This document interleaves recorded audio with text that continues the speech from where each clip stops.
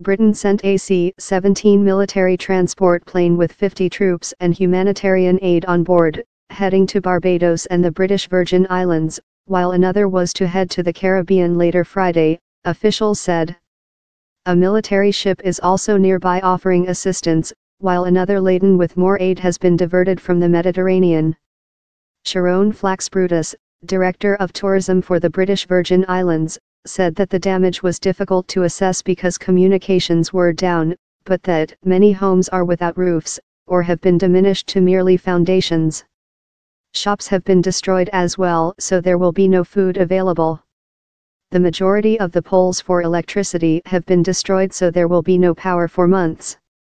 Tourism, which is Anguilla's main industry, will be down for months as most hotels have been destroyed, and so there will be no income for many months. In Turks and Caicos, another British territory struck by the hurricane, the disaster agency said on Twitter, national shutdown has been declared. All residents and tourists are instructed to stay indoors. Response too slow? British Prime Minister Theresa May said the impact of the storm had been absolutely devastating, telling BBC Radio, "Everything, for some people, has been destroyed."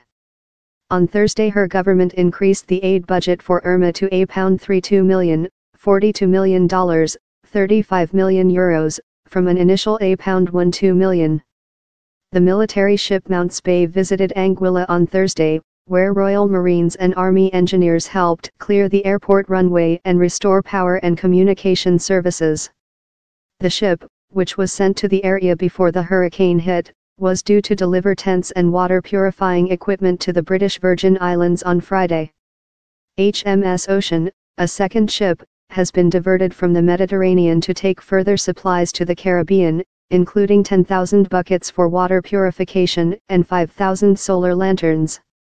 But some Icelanders criticized Britain's relief efforts as too slow. "We have huge trees and some of our oldest trees are still lying across the roads are remaining impassable," she said. A Downing Street spokeswoman said, "We believe that we were swift to respond and we continue to get humanitarian aid to people in desperate need." Foreign Office figures show there are currently 88,000 British citizens in the British Overseas Territories of Anguilla, the British Virgin Islands and the Turks and Caicos Islands. Hurricane Irma has been ripping through the Caribbean since Wednesday, with its violent winds and torrential rains leaving a trail of devastation and killing 12 as it hurtles towards the United States, where up to 1 million people have been told to flee.